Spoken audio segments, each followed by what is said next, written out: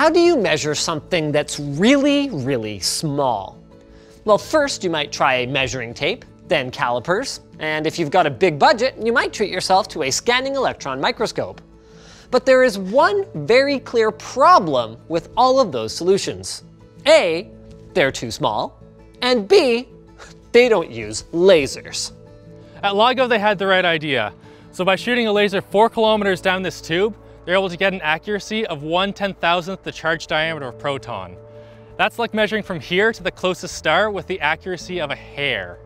Which, I don't know, I still don't have context for that, but it got them a Nobel Prize for physics, and they were the first ones to get gravitational waves detected, so awesome. GlassWire lets you instantly see your current and past network activity. You can detect malware and block badly behaving apps on your PC and Android device, and you can use offer code Linus to get 25% off GlassWire at the link below.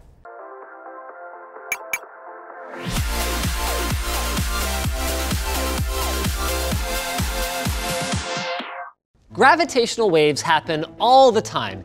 Every time a mass accelerates, waves ripple through space-time. So like, I'm actually waving space-time right now. But it only really becomes noticeable when crazy massive things start accelerating, like black holes colliding. When Einstein first predicted gravitational waves in 1916, he thought they were a problem with his algebra. And then later, when he believed that they were real, he figured it would still be impossible to detect them. But of course, that hasn't stopped people from trying. In the 50s, Joseph Weber first tried to detect gravitational waves using the 6,000-pound chunk of aluminum. The idea is that it would resonate when gravitational waves went through it, and that would be picked up by these piezoelectric crystals on the top. Unfortunately, it just wasn't possible to get the precision needed. In 1972, though, Ray Weiss wrote a paper detailing just how an interferometer could be used to detect gravitational waves. Basically, he wrote, a laser beam could go through a beam splitter and then down 2 4-kilometer-long tubes. At the end of each of these tubes would be a mirror that sends the beam back where it would be recombined by the beam splitter and then measured.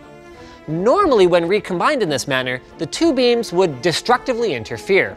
But if a gravitational wave were to pass through the detector, it should physically distort space and time, causing the length of the two arms to very slightly change compared to each other. This would change the interference of the two beams, ultimately changing the signal on the photodetector at the end. In 2002 then, Caltech and MIT joined forces to create iLIGO, a proof that this could work. And after extensive research and an upgrade to advanced LIGO, we were able to successfully detect gravitational waves in 2015. And by we, of course, I mean humans as a species, not me. I wasn't involved.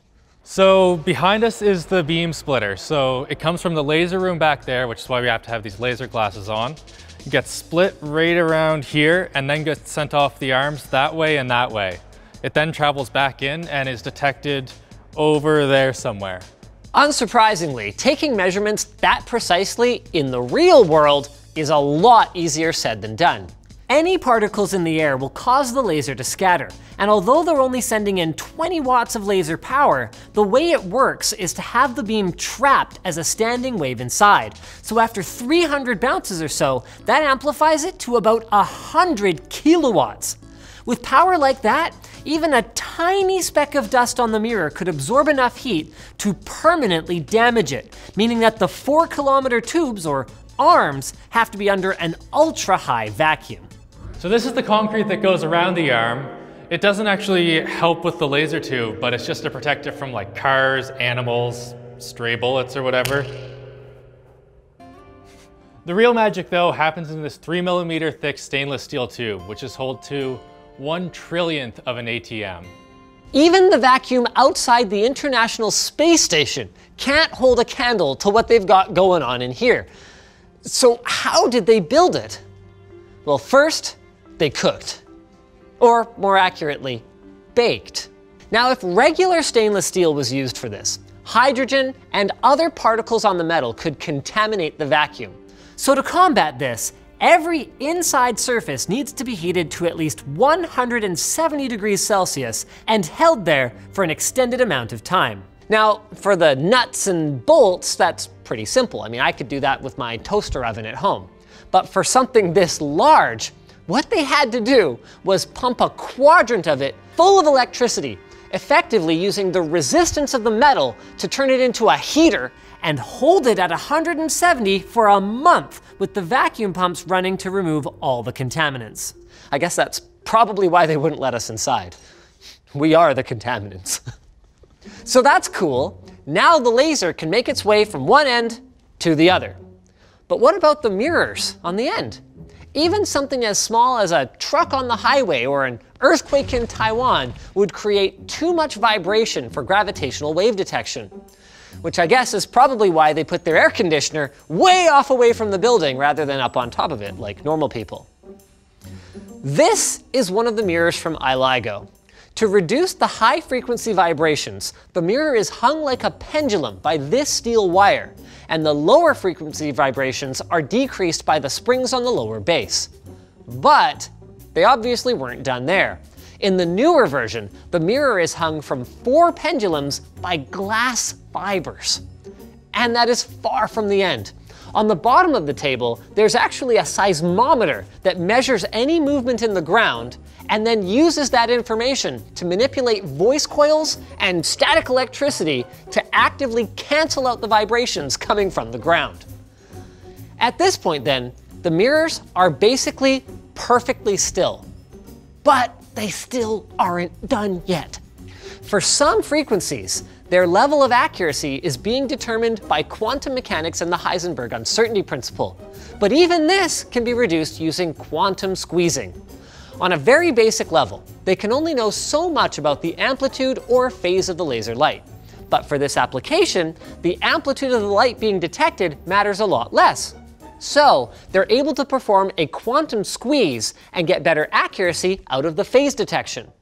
So they're using a KTP crystal, that is a potassium titanyl phosphate crystal. And this is able to transform 1 green photon into 2 infrared photons, or vice versa.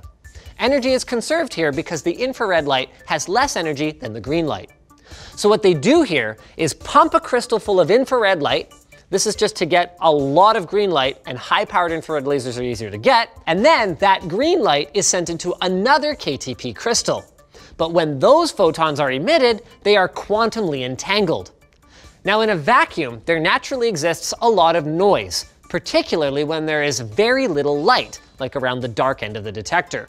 So by injecting these entangled photons, they're able to remove the completely random vacuum noise and replace it with the entangled photons that produce noise that they like.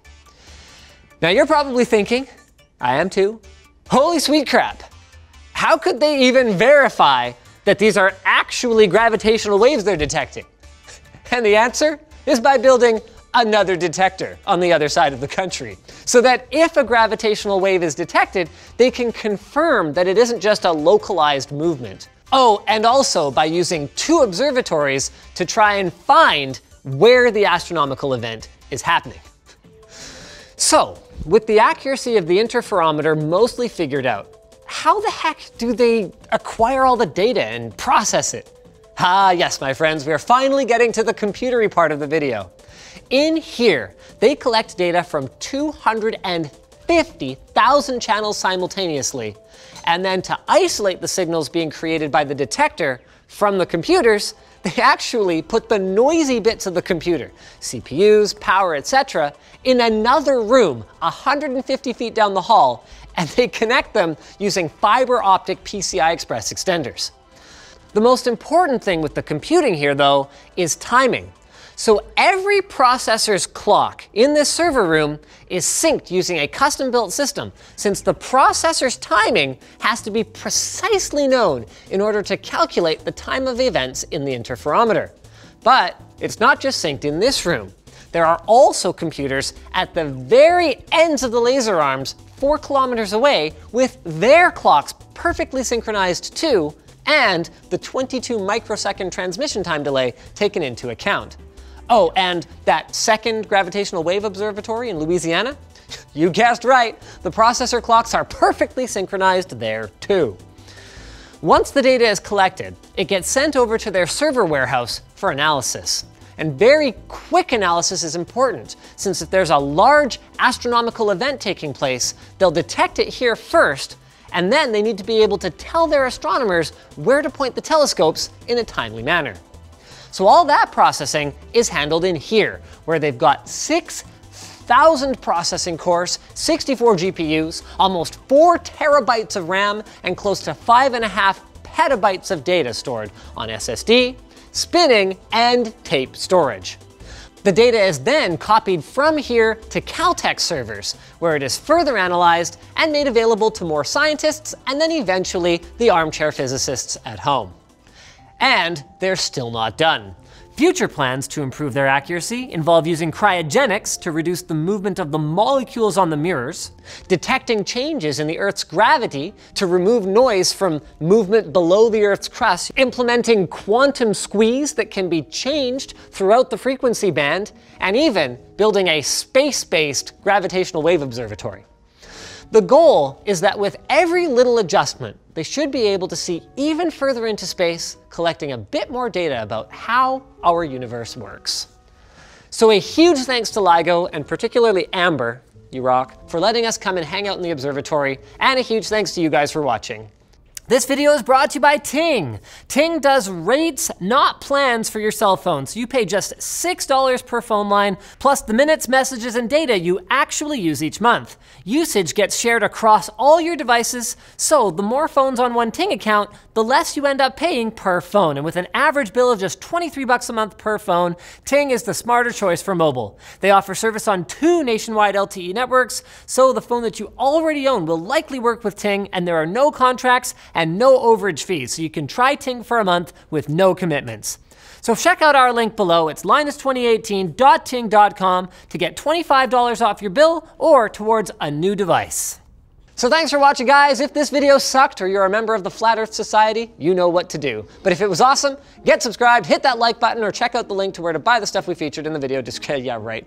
Also linked in the description is our merch store, which has cool shirts like this one, and our community forum, which you should totally join.